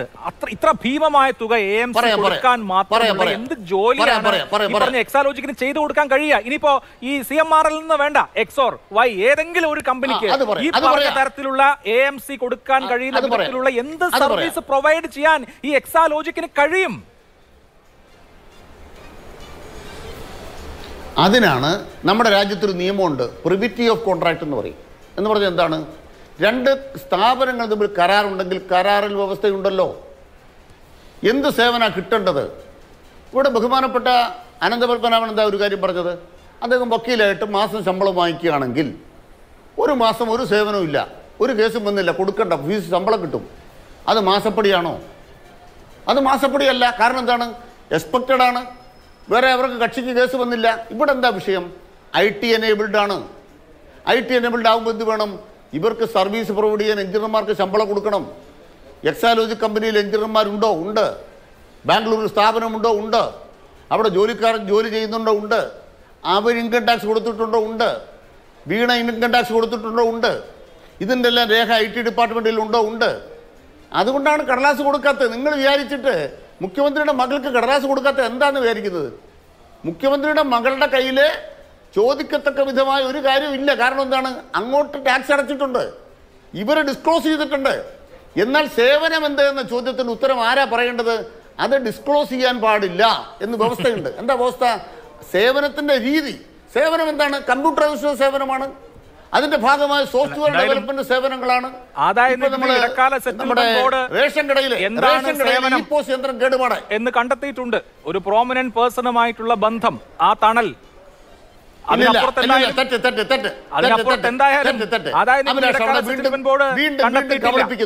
നിങ്ങളുടെ പ്രേക്ഷകരെ കബളിപ്പിക്കുന്നു. എങ്ങനെ? അഭിലാഷ് പ്രേക്ഷകരെ കബളിപ്പിക്കുന്നു. കബളിപ്പിക്കുന്നു. എന്താ വിശ്വസ്തതയില്ലാത്ത? ഞാൻ പറയട്ടെ സാർ, കണ്ടെത്തി എന്ന് പറഞ്ഞാൽ ഞാൻ പറയാം സാർ. ഞാൻ വിധി എന്നൊക്കെ പറഞ്ഞ എന്ത് വേണം? ഇത് രണ്ടു കൂട്ടരും വാദം കേൾക്കാതെ വിധിയുണ്ടോ? കണ്ടെത്തി എന്ന് പറഞ്ഞാൽ രണ്ടു കൂട്ടരും വാദം കേൾക്കാതെ വിധിയുണ്ടോ? നിങ്ങൾ കണ്ടെത്തണമെങ്കിൽ രണ്ടു കൂട്ടരും വാദം കേൾക്കണം. വാദം കേട്ടില്ലല്ലോ, തീർപ്പാണ്. അതാണ് അതുകൊണ്ട് അർത്ഥം എന്താണ്? തീർപ്പ് അവർ തമ്മിലാണ്. CMRല് ഒരു കാര്യം ഉണ്ടായിട്ടുള്ളൂ. CMRലുകാര് ആ ഉദ്യോഗസ്ഥന്മാര് ഈ ഉദ്യോഗസ്ഥന്മാരുമായി കണ്ട് ഇത് തീർപ്പാക്കാനായിട്ട് എന്തെല്ലാം വേണോ അവർ എഴുതി കൊടുത്തു. ഞങ്ങൾ കൂരിപ്പോരാൻ വേണ്ടി CMRലുകാർ എന്തൊക്കെ എഴുതി കൊടുത്തു. ആ എഴുതി കൊടുത്ത കടലാസ് വെച്ചിട്ട് രാഷ്ട്രീയമായി ഞങ്ങൾക്കിട്ട് ചാമ്പാൻ വന്നാൽ അതൊന്നും നമ്മുടെ നാട്ടിൽ നിൽക്കത്തില്ല, ഒരിടിക്കും വരാൻ പറ്റത്തില്ല. അതുകൊണ്ട് പറയാൻ ആഗ്രഹിക്കുന്നത് കൃത്യമായ രേഖകൾ കൊടുത്തിട്ടുണ്ട്, തെളിവുകൾ കൊടുത്തിട്ടുണ്ട്. ശരി. ശ്രീ VP ശ്രീപത്മനാഭൻ, രാഷ്ട്രീയമായി ചാമ്പാൻ പറ്റാത്തതാണോ, അങ്ങനെ ചാമ്പണ്ട എന്ന് തീരുമാനിക്കുന്നതാണോ? രാഷ്ട്രീയമായി വേണമെന്ന് ഞാൻ പറയില്ല. ഏത് കാര്യത്തിലും അതിന്റെ വസ്തുതാ പരിശോധന നടക്കണമല്ലോ. ഇവിടെ ഇപ്പോൾ എക്സാലോജിക്കും എന്ന കമ്പനി ഏർപ്പെട്ടിരിക്കുന്ന കരാറുകൾ, അവർ നേടിയിരിക്കുന്ന വരുമാനം, ഇത് പൂർണ്ണമായും പഴുതടച്ചതാണ് എന്ന ബോധ്യം ഉള്ളതുകൊണ്ടായിരിക്കുമോ ഈ പറഞ്ഞ ചാമ്പൽ വേണ്ട എന്ന് വെക്കുന്നത്? 2019 വെളിവായ വിവരമാണെന്ന് ഞാൻ പറഞ്ഞത് ഇനി ആവർത്തിക്കണ്ടല്ലോ. അല്ല, ഈ വിഷയത്തിൽ ഇൻകം ടാക്സ് എന്തൊക്കെ ചെയ്തു എന്ന് പറയാൻ ഞാൻ ആളല്ല. അവരിതിൽ അന്വേഷണം ആരംഭിച്ചിട്ടുണ്ടോ, അവരെന്തെങ്കിലും കണ്ടെത്തിയിട്ടുണ്ടോ, ഉണ്ടെങ്കിൽ അതിൻ്റെ നടപടി എന്താണ് എന്ന് പറയണമെങ്കിൽ അത് ഇൻകം ടാക്സിൻ്റെ ഭാഗത്തുനിന്ന് വേണം ആ മറുപടി വരാൻ. അങ്ങനെ ഒന്നും വന്നിട്ടില്ല. ഇത് തന്നെ ഇപ്പോൾ ചോർന്ന് കിട്ടിയ ഒരു രേഖയാണ്, ഒരു സെറ്റിൽമെൻറ്റ് വിധിയാണ്. അത് ഇവിടെ ചോരാനൊന്നുമില്ല. ഒരു സെറ്റിൽമെൻറ്റ് വിധിയായി കഴിഞ്ഞാൽ പിന്നെ അത് വിധിയായി പബ്ലിക് ഡൊമൈനിൽ വന്നു. പക്ഷേ പബ്ലിക് ഡൊമൈനിൽ വരാത്തതാണ് ഈ ഇൻകം ടാക്സിൻ്റെ നടപടിക്രമങ്ങൾ. അവർ ഗോപ്യത പാലിക്കുന്ന ആളുകളാണ്, രഹസ്യ സ്വഭാവമുള്ളവരാണ്. അപ്പോൾ ആ രീതിയിൽ പ്രവർത്തിക്കുന്ന ഏജൻസികളാണ്. അവരെന്തൊക്കെ കണ്ടെത്തി എന്തൊക്കെ കണ്ടെത്തിയിട്ടില്ല എന്നൊന്നും ഇപ്പോൾ പറയാൻ പറ്റില്ല. കാരണം വർഷങ്ങൾക്ക് ശേഷമാണ് അവർ പല ഇടപാടുകൾക്കും നോട്ടീസ് അയക്കുന്നത്. 2, 3, 4 വർഷം കഴിഞ്ഞിട്ടാണ് പലർക്കും അത് ഇടപാട് നടത്തി 2, 3, 4 വർഷം കഴിഞ്ഞിട്ടാണ് പലർക്കും നോട്ടീസ് വരുന്നത്. അത് ഇൻകം ടാക്സ് ആവട്ടെ അല്ലെങ്കിൽ ED ആവട്ടെ. അപ്പോൾ അവരെന്ത് ചെയ്യുന്നു അല്ലെങ്കിൽ എന്തൊക്കെ ചെയ്തു എന്ന് പറയാൻ ഞാനാണില്ല. അതാണ് ആ കാര്യത്തിൽ പറയാനുള്ളത്. പിന്നെ ഒരു കാര്യം, നിങ്ങൾ എന്തൊക്കെ സ്വകാര്യ കോൺട്രാക്റ്റുകൾ ഉണ്ടാക്കിയാലും ഈ രാജ്യത്ത് നിയമപ്രകാരം പ്രവർത്തിക്കുന്ന അന്വേഷണ ഏജൻസികൾ ചോദിച്ചാൽ നിങ്ങൾ ഹാജരാക്കേണ്ടി വരും. അതിൽ സ്വകാര്യ കോൺട്രാക്റ്റുകൾക്ക് ഒരു ഇമ്മ്യൂണിറ്റിയും ഇല്ല. ആകെ ഇവിടെ ഹാജരാക്കാൻ കോടതിയിൽ പോലും ഡബിൾഡ് സീൽഡ് കവറിൽ ഇമ്മ്യൂണിറ്റി വേണ്ട, ചോദിച്ചില്ല. പറയട്ടെ, ഇമ്മ്യൂണിറ്റി വേണ്ട, ചോദിച്ചില്ല സാർ. ഇമ്മ്യൂണിറ്റി വേണ്ട. നിങ്ങൾ ചോദിക്കാത്തത് ഞാൻ പറഞ്ഞു. നിങ്ങൾ എന്തുകൊണ്ട് ചോദിച്ചില്ല? അതാണ് സാർ, ചോദിക്കാത്തതിനാണ് പരാതി. ചോദിക്കാത്തതിനാണ് സാർ പരാതി. ഞാൻ പറഞ്ഞോട്ടെ, പരാതി ചോദിക്കാത്ത ഞാൻ പറഞ്ഞോട്ടെ. അവർ എപ്പോ ചോദിക്കണം? ഓക്കെ സാർ, പറഞ്ഞു, മനസ്സിലായി. ഇതിങ്ങനെ ആവർത്തിക്കണ്ട. എനിക്ക് മലയാളം പറഞ്ഞാൽ മനസ്സിലാവും. ഇനി ഇംഗ്ലീഷിൽ വേണമെങ്കിൽ പറഞ്ഞോളൂ, അതും മനസ്സിലാവും. പിന്നെ ഇത് എപ്പോൾ ചോദിക്കണം എന്ന് ആരാ തീരുമാനിക്കേണ്ടത്? ചോദിക്കപ്പെടുന്ന ആരോടാണോ ചോദിക്കേണ്ടത് അയാളാണോ തീരുമാനിക്കേണ്ടത്? ഇത് മണീഷ് സിസോഡിയ പറഞ്ഞ പോലെയാണല്ലോ, ഈ മാസം 10-ാം തീയതിക്കുള്ളിൽ എന്നെ അറസ്റ്റ് ചെയ്തിട്ടില്ലെങ്കിൽ എനിക്കെതിരെയുള്ള കേസ് റദ്ദാക്കണമെന്ന് മണീഷ് സിസോഡിയൻ്റെ വാദ. മാസം 10-ാം തീയതി അറസ്റ്റ് ചെയ്തില്ല, 2 മാസം കഴിഞ്ഞിട്ട് അറസ്റ്റ് ചെയ്ത്. ഇതൊക്കെ ബാലിശമായ വാദങ്ങളാണ്. ഒരു അന്വേഷണ ഏജൻസിക്ക് ഏത് പ്രൈവറ്റ് കോൺട്രാക്റ്റും ചോദിച്ചു മനസ്സിലാക്കി പരിശോധിക്കാം. രാജ്യത്തിൻ്റെ സുരക്ഷയെ ബാധിക്കുന്ന ഇൻ്റലിജൻസ് റിപ്പോർട്ടുകൾ, സൈനിക രഹസ്യങ്ങൾ, അത്തരത്തിലുള്ള ആണവ രഹസ്യങ്ങൾ, രാജ്യസുരക്ഷയെ ബാധിക്കുന്ന കാര്യങ്ങളാണ് കോടതിക്ക് കൊടുക്കുന്ന സമയത്ത് ഡബിൾ സീൽഡ് കവറിൽ കൊടുക്കും. അത് ഒരു കാരണവശാലും അതിലെ ഫൈൻഡിങ്സ് വിധിയിലുണ്ടാവില്ല. ഇതൊക്കെ ബാക്കിയെല്ലാം ചോദിച്ചാൽ കൊടുക്കണം. അവരും തമ്മിൽ കോൺട്രാക്ട് ഉണ്ട്, കൊടുക്കാൻ പാടില്ല എന്ന് പറഞ്ഞാൽ ഇത് അന്വേഷണ ഏജൻസിൻ്റെ അടുത്ത് നടക്കൂല. ഈ രാജ്യത്തെ നിയമമാണ് വലുത്. അവർ കോടതിയിൽ പോയി ഉത്തരവ് വാങ്ങും, അല്ലെങ്കിൽ അവർ വന്ന് സീസ് ചെയ്യും. അവർക്ക് സീസ് ചെയ്യാനുള്ള അധികാരമുണ്ട്. ഏത് പ്രൈവറ്റ് ബിസിനസ് കോൺട്രാക്റ്റും അവർക്ക് സീസ് ചെയ്യാം. അവർക്ക് നിങ്ങളുടെ സമ്മതമൊന്നും വേണ്ട. അപ്പോൾ അത് അവരെന്ത് ചെയ്തു എന്ത് ചെയ്തില്ല അവരാണ് പറയേണ്ടത്. നമുക്കിപ്പോൾ അവർ കിടന്നുറങ്ങുക എന്നും പറയാൻ പറ്റില്ല. അങ്ങനെ പറയാൻ പറ്റുമോ? What they are doing they only nose. അപ്പോൾ അത് നമ്മളിപ്പോൾ ഒരു റീസണബിൾ ടൈം കൊടുക്കണം. ശരി, ഓക്കെ, കാത്തിരിക്കാം. എന്തായാലും ഞാൻ പറഞ്ഞതുപോലെ പൊതുമണ്ഡലത്തിൽ തന്നെ ഈ ആരോപണം വളരെ നേരത്തെ വന്നതാണ്. പക്ഷേ വി പി സജീന്ദ്രൻ രാഷ്ട്രീയ കക്ഷികൾ തെരഞ്ഞെടുപ്പിന് ഫണ്ട് വാങ്ങിക്കും, സംഭാവന വാങ്ങിക്കും, ശരിയാണ്. പക്ഷേ നമ്മൾ തെരഞ്ഞെടുപ്പിന് വാങ്ങിക്കുന്ന സംഭാവനയും അത് ചെലവഴിച്ച ടോട്ടൽ സീലിംഗിന്റെ അകത്ത് നിൽക്കണം. അത് എത്ര എന്ന് ബോധിപ്പിക്കേണ്ടതാണ്. രാഷ്ട്രീയ പാർട്ടികളുടെ സംഭാവനയും ഈ പറഞ്ഞതുപോലെ കണക്ക് വേണ്ട കാര്യമാണല്ലോ. ഇവിടെ പക്ഷേ ഈ കമ്പനിയുടെ CFO പറഞ്ഞത് പ്രമുഖ രാഷ്ട്രീയ നേതാക്കളുടെ വീടുകളിൽ അവരാവശ്യപ്പെടുന്ന മുറയ്ക്ക് ഞങ്ങൾ പണം കൊടുത്തിട്ടുണ്ട്, അതുപോലെ അവരാവശ്യപ്പെടുന്ന സ്ഥലത്തും കൊണ്ടുപോയി കൊടുത്തിട്ടുണ്ടെന്നുള്ളതാണ്. അതങ്ങനെ രാഷ്ട്രീയ പാർട്ടികൾ സംഭാവന വാങ്ങുന്ന നിലയിലൊന്നും കാണാൻ കഴിയുന്ന സാഹചര്യമേ അല്ല. അപ്പോൾ കേരളത്തിലെ രാഷ്ട്രീയ സംവിധാനങ്ങളുടെ ഒരു ഫണ്ടിംഗ് പ്രക്രിയ ദാ ഇങ്ങനെയാണ്. പ്രമുഖ നേതാക്കൾക്ക് തന്നെ ഇത്തരത്തിൽ ഉള്ള കമ്പനികളിൽ നിന്ന് പണം കിട്ടുന്നു. ഈ വസ്തുത വെളിവാകുമ്പോൾ എല്ലാവരും ഒരേ തൂവൽ പക്ഷികളാണ്, അമ്പ് കൊള്ളാത്തവരില്ല കുരുക്കളിൽ, അതുകൊണ്ട് എല്ലാം കോംപ്ലിമെന്റ്സ്. ഇങ്ങനെയുള്ള ഒരു സമീപനമല്ലേ നമ്മളിപ്പോൾ കണ്ടുകൊണ്ടിരിക്കുന്നത്. അല്ലാതെ നാളെയോ മറ്റന്നാളോ ഇനി അങ്ങോട്ടുള്ള ദിവസമോ ഒക്കെ ഇതൊരു വിഷയമാവാൻ പോകുന്നുണ്ടോ? ഇല്ല. നിയമസഭ ഇന്ന് കഴിഞ്ഞു, എല്ലാം അടച്ചു പൂട്ടിയിരിക്കുന്നു അല്ലേ?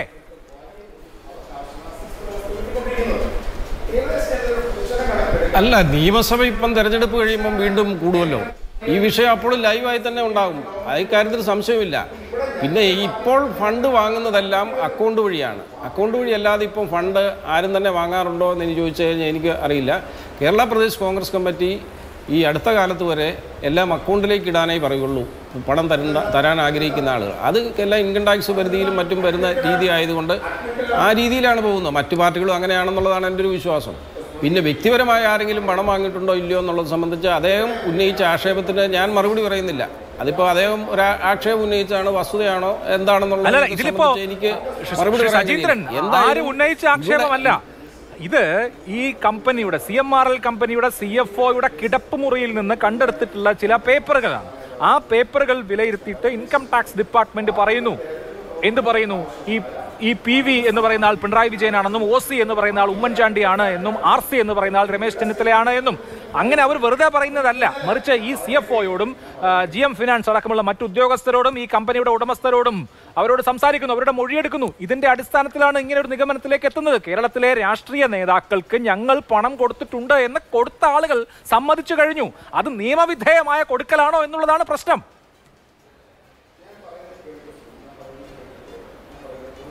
അതിപ്പം ഞാൻ നേരത്തെ പറഞ്ഞല്ലോ അഭിലാഷേ, ഇനി OC എന്ന് പറഞ്ഞാൽ ഉമ്മൻചാണ്ടി ആണെങ്കിലും ഉമ്മൻചാണ്ടി വാങ്ങിച്ചത് അദ്ദേഹത്തിൻ്റെ വീട്ടിലേക്ക് കൊണ്ടുപോകാൻ വേണ്ടിയല്ല. ഉമ്മൻചാണ്ടിയെക്കുറിച്ച് അറിയാവുന്നവർക്കറിയാം, അദ്ദേഹം പാർട്ടിയുടെ ആവശ്യങ്ങൾക്ക് വേണ്ടി എപ്പോഴും മുന്നിൽ നിന്ന് സാമ്പത്തികം ഉള്ളവരിൽ നിന്ന് വാങ്ങിച്ച് പാർട്ടിക്ക് വേണ്ടി പ്രയോജനപ്പെടുത്തുന്ന ആളാണ്.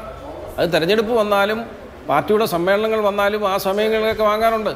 പിന്നെ വ്യക്തിപരമായി എൻ്റെ അനുഭവത്തിൽ ഇവരാരും വാങ്ങിച്ചതായിട്ട് എനിക്കറിയില്ല. കാരണം അവർക്കാർക്കും അങ്ങനെ വാങ്ങേണ്ട ഒരു കാര്യമില്ല. പാർട്ടിക്ക് വേണ്ടി, കാരണം അറിയില്ലയോ എന്നുള്ളതല്ല പ്രശ്നം. സമ്പന്നരിൽ നിന്ന് പണം വാങ്ങി പാർട്ടി പ്രവർത്തനത്തിനും മറ്റ് പ്രവർത്തനങ്ങൾക്കും ഒക്കെ നേതാക്കൾ ഉപയോഗിക്കാറുണ്ട് എന്നുള്ളതാണ് സ്റ്റേറ്റ്മെന്റ് എങ്കിൽ ശരി, അങ്ങനെ ആയിരിക്കാം. ഈ പറഞ്ഞ മുതലാളിയിൽ നിന്നും വാങ്ങിയിട്ടുണ്ടാവുക, മറ്റു പല മുതലാളിമാരിൽ നിന്നും വാങ്ങിയിട്ടുണ്ടാകാം. ഇതിനൊന്നും സുതാര്യതയില്ല. നിങ്ങൾ ഈ പറയുന്ന അക്കൗണ്ടബിലിറ്റി എന്ന് പറയുന്ന സംവിധാനം ഈ കാര്യത്തിൽ ഇല്ല. അപ്പോൾ ഇത് നിങ്ങൾക്ക്, അതായത് പിണറായി വിജയനെതിരെയുള്ള ആരോപണം ഉന്നയിക്കുന്നതിന് തടസ്സമായി നിൽക്കുകയാണ്. ഞങ്ങളും വാങ്ങിയിട്ടുണ്ട്, അവരും വാങ്ങിയിട്ടുണ്ട്, എന്നാൽ നമുക്ക് കൈ കൊടുക്കാം എന്ന സമീപനത്തിലേക്ക് പോകേണ്ടി വരും. അപ്പോൾ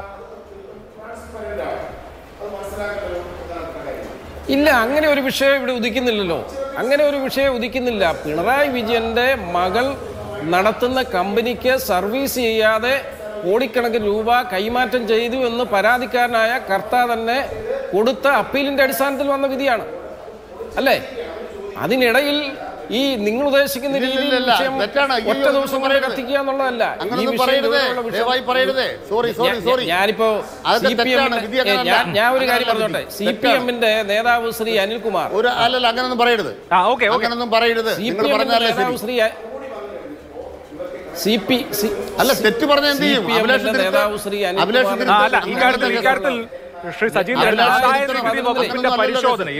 ആദായ നികുതി വകുപ്പിന്റെ പരിശോധനയിൽ ഇവിടെ CMRL എന്ന കമ്പനി അവരുടെ ചെലവ് പെരുപ്പിച്ച് കാണിച്ചതായി കണ്ടെത്തി. അതിന്റെ അടിസ്ഥാനത്തിൽ നടന്ന സെറ്റിൽമെന്റിലാണ് ഇങ്ങനെ ഒരു വിധി വന്നിരിക്കുന്നത്. ആദായ നികുതി വകുപ്പിന്റെ ഇടക്കാല സെറ്റിൽമെന്റ് ബോർഡിൽ നിന്നാണ് ഇങ്ങനെ ഒരു തീർപ്പുണ്ടായിരിക്കുന്നത്. ഇവിടെ ഈ ചെലവുകൾ സംബന്ധിച്ച് ശശിധരൻ കർത്ത അടക്കമുള്ള ആളുകൾ ഒരു സത്യവാങ്മൂലം കൊടുത്തു, അത് പിൻവലിക്കാൻ വേണ്ടി ശ്രമിച്ചു. ഇതൊക്കെ ഇതിനകത്ത് ഉണ്ടായിട്ടുള്ള കാര്യങ്ങളാണ്. പക്ഷെ പ്രശ്നം എന്താണെന്ന് വെച്ചാൽ ഇവിടെ രാഷ്ട്രീയ നേതാക്കൾക്ക് പണം കൊടുത്തിട്ടുണ്ട്. രാഷ്ട്രീയ നേതാക്കളുടെ മക്കൾക്ക് ഇപ്പോൾ ഇവിടെ സൂചിപ്പിക്കുന്ന കാര്യം കൃത്യമായും പിണറായി വിജയന്റെ മകൾ വീണയുമായി ബന്ധപ്പെട്ടതാണ്. വീണ തൈക്കണ്ടിയിലെ ഫേമിന് കൊടുത്തിട്ടുള്ള കരാർ അത് യഥാർത്ഥ നിലയ്ക്കുള്ള ഒരു ബിസിനസ് ആവശ്യത്തിനുള്ള കരാറായി, അതായത് എങ്ങനെയാണോ ഒരു കമ്പനി മറ്റൊരു കമ്പനിയുമായി കരാർ ഏർപ്പെടുന്നത് അത്തരത്തിലുള്ള ഒരു കരാറായി കാണുന്നതേ ഇല്ല ആദായ നികുതി വകുപ്പ്. മറിച്ച് അത് ഒരു പ്രോമിനന്റ് പേഴ്സണുമായുള്ള, അതായത് മുഖ്യമന്ത്രിയുമായുള്ള ബന്ധത്തിന്റെ അടിസ്ഥാനത്തിൽ നടന്ന ഇടപാടാണ് എന്നുള്ളതാണ് കണ്ടെത്തൽ. 100% ഉറപ്പല്ലേ? മുഖ്യമന്ത്രിയുടെ മകൾ എന്നുള്ള ആ പദവി ഉള്ളത് കൊണ്ട് മാത്രം മാസാമാസം, കാരണം ഈ കർത്ത എന്ന് പറയുന്ന വലിയ കമ്പനിക്ക് പല കാര്യങ്ങളും മുഖ്യമന്ത്രിയിൽ നിന്നും വാങ്ങാനുണ്ടാവും, പല പല കാര്യങ്ങളും അദ്ദേഹത്തിൽ നിന്ന് സ്വാധീനിക്കാനുണ്ടാവും. അപ്പോൾ സർവീസ് ഒന്നും ചെയ്തില്ല മകളുടെ അക്കൗണ്ടിലേക്ക് പല കാര്യങ്ങളും ഉണ്ടാവും. ഗവൺമെന്റിന്റെ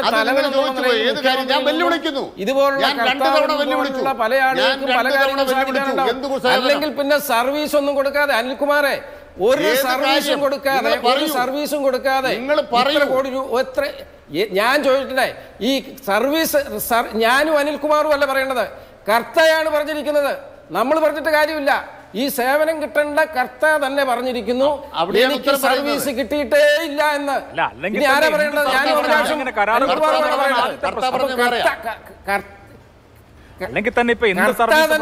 എനിക്ക് സർവീസേ കിട്ടിയിട്ടില്ല. സർവീസ് കിട്ടാതെ പണം കൊടുത്തത് മുഖ്യമന്ത്രിയുടെ മകൾ എന്നുള്ള ഒറ്റ സ്ഥാനം കൊണ്ട് മാത്രമാണ്. അല്ലാതെ വേറെ ഏതെങ്കിലും ഒരു കമ്പനിക്ക് നമ്മുടെ ഈ സംസ്ഥാനത്തും പുറത്തുമൊക്കെ ഇഷ്ടം പോലെ ഇതുപോലുള്ള കമ്പനികളുണ്ടല്ലോ, ഏതെങ്കിലും ഒരു കമ്പനിക്ക് ഇതേപോലെ സർവീസ് കൊടുക്കാതെ 1 രൂപയെങ്കിലും ഇട്ട് കൊടുക്കുമോ? അപ്പോൾ ഇത് ഇട്ട് കൊടുക്കണമെങ്കിൽ മുഖ്യമന്ത്രിയുടെ വീണ വിജയനായതുകൊണ്ടാണ്, അല്ലെങ്കിൽ കൊടുക്കില്ല. കാരണം കർത്താവ് എല്ലാ മാസവും 5 ലക്ഷത്തിന് മുകളിൽ രൂപ ഇട്ട് കൊടുത്തോണ്ടിരുന്നു എന്നുള്ളത് ഇത് രേഖകളല്ലേ വന്നിരിക്കുന്നത്. കോടതിയുടെ ഉത്തരവല്ലേ, കോടതിയല്ല ഈ ഇൻകം ടാക്സ് ഇന്ററിം സെറ്റിൽമെന്റ് ബോർഡിന്റെ വിധി, ഇതെല്ലാം തെളിവായിട്ടിരിക്കല്ലേ അനിൽകുമാറെ? ആ അനിൽകുമാർ വെറുതെ വന്ന് ന്യായീകരിച്ചിട്ട് കാര്യമുണ്ടോ? ഞാനൊരു കാര്യം ചോദിച്ചോട്ടെ, 2011 പാർലമെന്റിൽ ലോക്പാൽ ബില്ല് ചർച്ചയുടെ കാലത്ത് അഴിമതിയെ CPM നിർവഹിച്ചത് എങ്ങനെയാണെന്ന് അറിയാമോ? ഉമ്മൻചാണ്ടിയോട് പോയി ചോദിച്ചിട്ടുവാ. അത് ഉമ്മൻചാണ്ടിയോട് ചോദിച്ചിട്ട് വരും. നിങ്ങൾക്ക് ഉമ്മൻചാണ്ടി എന്ന് പറയുന്നവരോട് പുച്ഛമാണെന്നറിയാം. നിങ്ങൾക്ക് നിങ്ങളുടെ നേതാവ് പിണറായി വിജയൻ ഉമ്മൻചാണ്ടിയോട് എന്ന് പറയുന്ന മനുഷ്യനെ നിങ്ങൾക്ക് പുച്ഛമാണെന്ന് വരാം. പക്ഷേ കേരളത്തിൽ പിണറായി വിജയന്റെ പേര് PV എന്നിട്ടാ പിണറായി വിജയനാ. പിണറായി വിജയൻ കേരളത്തിലെ ഇതുപോലുള്ള സ്വപ്ന സുരേഷ് വെളിപ്പെടുത്തിയതൊക്കെ ഞാൻ ഇനിയും പറയണോ? വിശേഷങ്ങളിലേക്കൊന്നും പോകണ്ട.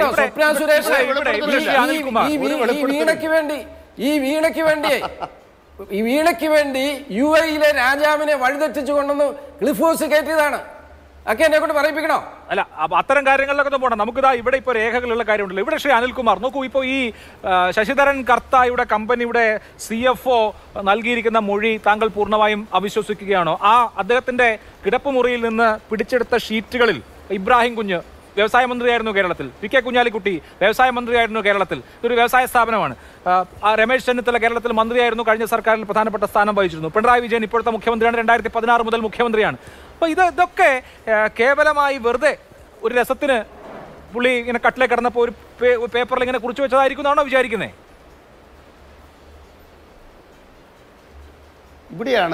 ഇവിടെയാണ് ഇൻകം ടാക്സ് ഡിപ്പാർട്ട്മെൻറ്റിൻ്റെ കള്ളക്കളിയെക്കുറിച്ച് ഞാൻ വ്യക്തമാക്കാൻ ആഗ്രഹിക്കുന്നത്. എത്രത്തോളം വ്യാജരേഖകൾ ഉണ്ടാക്കുന്നൊരു സ്ഥാപനമാണ് ഇൻകം ടാക്സ് ഡിപ്പാർട്ട്മെൻറ്റ്. ഞാൻ ആധികാരികമായിട്ട് പറയുകയാണ്, ചില ആളുകളെ പിടികൂടിക്കഴിഞ്ഞാൽ അവർ നിർമ്മിക്കുന്ന വ്യാജങ്ങൾ എന്തൊക്കെയാണ്. ഇവിടെ ഒരു ഉദ്യോഗസ്ഥൻ അവരുടെ കൈ കിട്ടി, ആ ഉദ്യോഗസ്ഥൻ നാളെ ജയിലിലേക്ക് പോകും.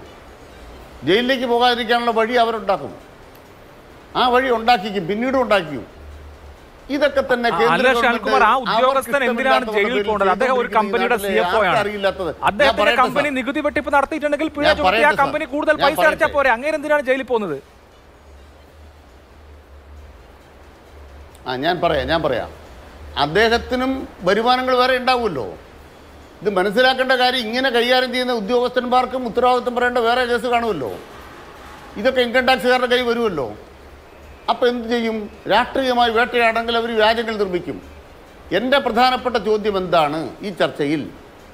ഞാൻ ആധികാരികമായി ചോദിച്ച ചോദ്യം, കേരള സർക്കാർ ഈ കമ്പനിക്ക് എന്തെങ്കിലും സേവനം ചെയ്തു കൊടുത്തോ മുഖ്യമന്ത്രിയോ ഗവൺമെന്റോ ഇല്ല. 2, ഒരു കരാർ പ്രകാരമാണോ വീണ അല്ലെ എക്സാലോജി കമ്പനി കരാറുണ്ടാക്കി? അത് കരാറുണ്ട്. 3, ബാങ്ക് അക്കൗണ്ട് വഴിയാണോ പണം വാങ്ങിച്ചത്? അതെ. OC എന്ന് പേരെഴുതിയ പോലെ അല്ല, ബാങ്ക് അക്കൗണ്ട് വഴിയാണ്. 4ാമത്തെ കാര്യം എന്താണ്? അതിന് വീണ വിജയൻ ഇൻകം ടാക്സ് കൊടുത്തിട്ടുണ്ടോ? എക്സാലോജി കമ്പനി ഇൻകം ടാക്സ് കൊടുത്തിട്ടുണ്ട്. ഇതൊക്കെ അക്കൗണ്ട് വഴിയുള്ള പണമാണ്. പക്ഷേ എന്തിനു വേണ്ടിയിട്ടാണ് ആ പണം എന്നുള്ളതാണല്ലോ നമ്മുടെ ഇടവേളയ്ക്ക് ശേഷം മടങ്ങിയെത്താം. ചർച്ച അവസാന ഘട്ടത്തിലാണ്. 1 മിനിറ്റേ ഉള്ളൂ. ശ്രീ പത്മനാഭൻ, താങ്കൾ പറഞ്ഞു ഇതിപ്പോ പുതുതായി വന്ന കാര്യമല്ലേ എന്ന്. രാഷ്ട്രീയത്തിൽ പലവട്ടം ഉന്നയിക്കപ്പെട്ട ആരോപണമാണ്. കുമ്മനം രാജശേഖരൻ തന്നെ ഇതുമായി ബന്ധപ്പെട്ട് മുകളിലേക്ക് ഒരു കത്തയച്ചിട്ടുണ്ടെന്നാണ് എൻ്റെ ഓർമ്മ. പക്ഷേ കുമ്മനം രാജശേഖരൻ പറഞ്ഞാലും അല്ലെങ്കിൽ പരാതിപ്പെട്ടാലും ഒന്നും കാര്യമില്ലാത്ത വിധത്തിൽ ഇവിടെ എന്തെങ്കിലും ഒരു തരത്തിലും ഇത് നടപടി വേണ്ട എന്നൊരു ധാരണയുണ്ടോ? അല്ല, ഞങ്ങൾ ഈ രാജ്യത്ത് ഭരണം നടത്തുന്ന ഈ കേന്ദ്ര സർക്കാരിൻ്റെ കീഴിലുള്ള ഏജൻസികൾ ഇവർ ഈ പറയുന്നത് പോലെ BJPയുടെ സംസ്ഥാന ഘടകം അല്ലെങ്കിൽ ഏതെങ്കിലും BJPയുടെ MP MLA ഇവർ കത്തയക്കുകയാണ്, ഇന്ന ആൾക്കെതിരെ അന്വേഷണം വേണം, ഇന്ന ആൾ ഇങ്ങനെയൊക്കെ ചെയ്തിട്ടുണ്ട് എന്ന് പറയുന്നതിൻ്റെ അടിസ്ഥാനത്തിൽ ഉടനെ തന്നെ ഉദ്യോഗസ്ഥന്മാരെ വിളിച്ചിട്ട് അവരെ പോയി പിടിക്കാൻ പറയുന്ന ഒരു പാർട്ടി സംവിധാനമൊന്നും അല്ല. ഇവിടെ രാജ്യത്ത് അഴിമതി നടക്കുമ്പോൾ സ്വാഭാവികമായിട്ടും കേസുകൾ ഉണ്ടാവും. മണി സിസോഡിയ ഇപ്പോൾ ജയിലിൽ കിടന്നിട്ട് ഒരു ഏതാണ്ട് 3, 4, 5 മാസമായി. എന്താ പറഞ്ഞത്? കള്ളക്കേസാന്നാ പറഞ്ഞത്. ഈ ജാമ്യം നിഷേധിച്ചുകൊണ്ട് പാസ്സാക്കിയ ട്രയൽ കോർട്ട് വിധിയും ഹൈക്കോർട്ട് വിധിയും ഒക്കെ എന്താ പറഞ്ഞത്? പ്രഥമ ദൃഷ്ട്യാ കേസുണ്ട്. പ്രഥമ ദൃഷ്ട്യാ കേസും ഉണ്ടെന്ന് അന്വേഷണത്തിന് ബോധ്യപ്പെടുകയും അതിന് തെളിവുകൾ കിട്ടുകയും ചെയ്യുമ്പോഴാണ് അറസ്റ്റിലേക്കൊക്കെ കടക്കുക.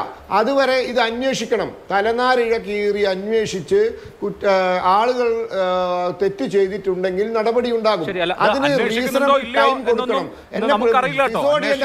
ആർക്കറിയാം? ശ്രീ അനിൽകുമാർ, ഈ ആരോപണം 3 കൊല്ലം മുമ്പ് വന്നപ്പോ, അതെ, ഈ ആരോപണം 3 കൊല്ലം മുമ്പ് വന്നപ്പോ പിണറായി വിജയൻ പറഞ്ഞെന്താണെന്നറിയോ? മകളുടെ പേര് പറഞ്ഞാൽ കിടുങ്ങിപ്പോകുമെന്ന് കരുതിയോ എന്നാണ്. ഇപ്പൊ മകളുടെ പേരിൽ ആദായ നികുതി സെറ്റിൽമെന്റ് ബോർഡിന്റെ ഒരു ആരോപണമോ അതല്ലെങ്കിൽ ഒരു തീർപ്പോ വന്നിരിക്കുകയാണ്. അദ്ദേഹം എന്തെങ്കിലും പറയുന്നതല്ലേ ഉചിതം?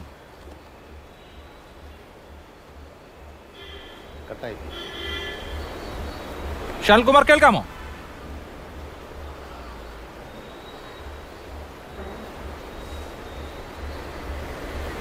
അദ്ദേഹത്തിന്റെ ഫോൺ കട്ടായി എന്ന് തോന്നുന്നു. ആരോപണം എന്ന് പറയുന്നത് ഒരു കാരണവശാലും തെളിയിക്കാനാവുന്നതല്ല. രേഖാപരമായി കൃത്യമായി കൊടുത്തിട്ടുള്ള കാര്യങ്ങളാണ്, കൊടുക്കാൻ കഴിയുന്ന കാര്യങ്ങളാണ്. പക്ഷേ ഇൻകം ടാക്സ് ഡിപ്പാർട്ട്മെൻറ്റ് തെറ്റായ നിലയ്ക്ക് എന്തെങ്കിലും രേഖപ്പെടുത്തിയാൽ അത് ഞങ്ങളെ ബാധിക്കുന്നതല്ല.